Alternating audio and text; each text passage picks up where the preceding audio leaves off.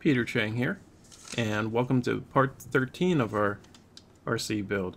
And in part 13 I'm going to show you how to take your stock front chassis plate and bumper and attach it to your SCX-60 CF. And essentially this is going to be a decent bumper for you to use if you're just running a regular stock SC10 or a factory team SC10 with the stock shock towers. And in a sense, it's just really just two hex screws holding in the front chassis plate. The interesting thing about stock bumpers is that it always has some kind of loop mechanism. For example, the loop comes by and then it threads through to the front shock tower.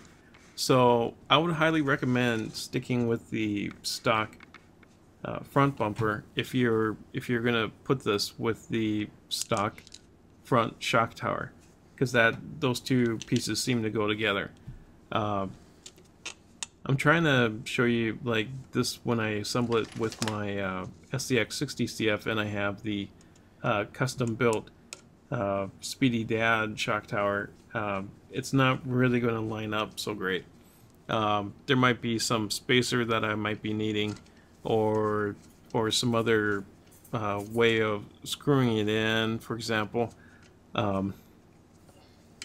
But pretty much the build so far looks great from this point of view, where I'm just putting in the two screws to secure that to the chassis, and I'm just double checking. So I'm just gonna go ahead and screw this all the way through so that this part fits into the chassis.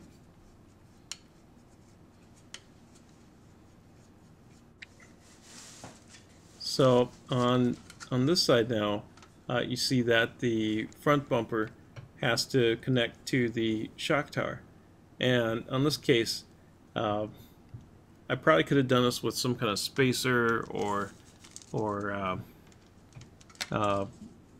maybe a longer screw, for example.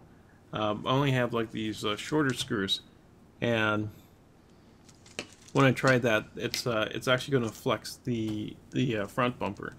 It's actually flexing the front bumper in such a way that I'm just not happy with it next to my custom cut Speedy Dad big bore shock tower. And pretty much this part of the build took me a little too much longer than I wanted it to be, really. Just too much thought into how to actually tie that into the custom front shock tower, and just various strategies for doing so. The reason why it was so difficult is because it's kind of a rare event. You don't usually mix and match different RC vendor parts into a RC car, so it requires like a little bit of leap of faith, a little bit of disappointment as well too. So if anybody out there has a better idea of combining the shock tower with the stock front bumper, I'd be just ecstatic to hear like what you guys have came up with. But anyways, just so you know, for me, I did try to thread that screw in from the carbon fiber side, and just to check it out, and the result was just a little too much flex for my taste, so I ended up not going with it. Now if you're using a stock shock tower or just a factory team build, you will have like essentially the stock shock tower. In a sense, you could actually go ahead and use this front bumper. There's really nothing wrong with this particular front bumper. Just for some reason, the vendors, actually all the vendors, like it doesn't matter if it's Traxxas or it doesn't matter if it's Team Associated, but generally these bumpers are actually just looping through and touching the shock tower. Conventional wisdom might say like, hey, you know, like the shock tower looks delicate.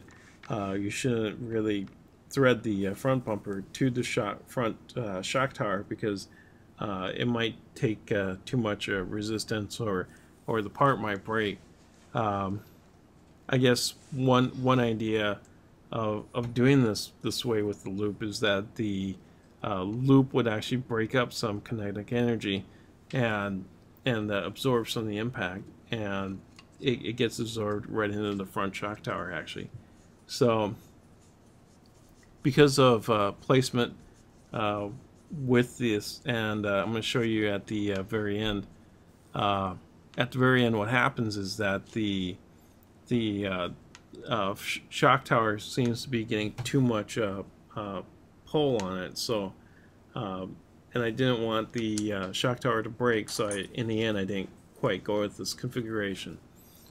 Even though I love it, I love this front bumper visually. It is a pretty good designed front bumper. But just so you know, I did switch out this particular front bumper. You could actually screw everything in gently, and it looks like it works. But if you're racing though, you know how critical it is to get everything locked down tight. Here's the view of the front bumper here now, and we could see that it's not quite touching. I could force it. I could flex force it one way to get it in. However, I didn't end up doing that just because it's just a little bit too dangerous for me. I don't want the front shock tower breaking apart, so I'm gonna have to go and find another solution, even though I love this design better visually.